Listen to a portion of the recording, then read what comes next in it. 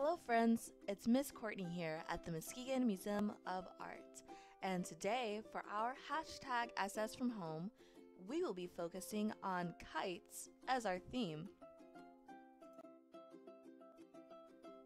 Kites were invented in China nearly 3,000 years ago by two famous philosophers.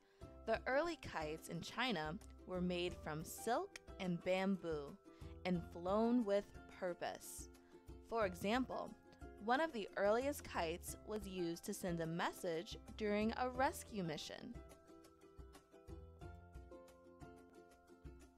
Today, they are less serious objects that are most commonly used as toys by children or flown across the sky for beautifully vibrant festivals.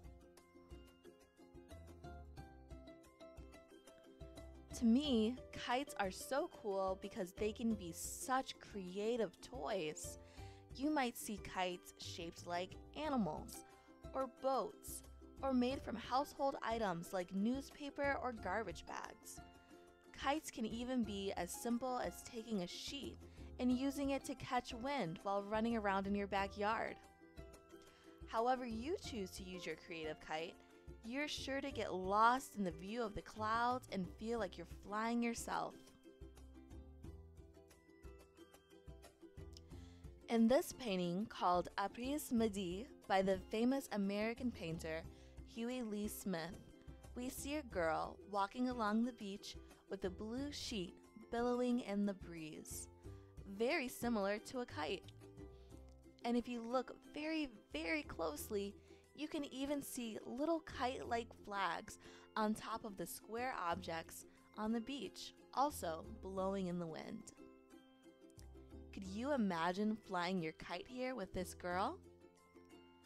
What the sand would feel like under your feet, what the sea would smell like in your nose, all as you ran across the beach flying your own kite? I bet it would be pretty fun. Be sure to come see this creative kite flyer by Hughie Lee-Smith and so much more at the Muskegon Museum of Art. For more hashtag SS from home materials and educational fun, head to our website at www.muskegonartmuseum.org/education.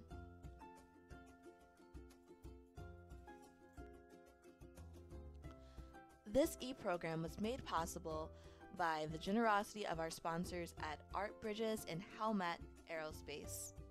Thank you.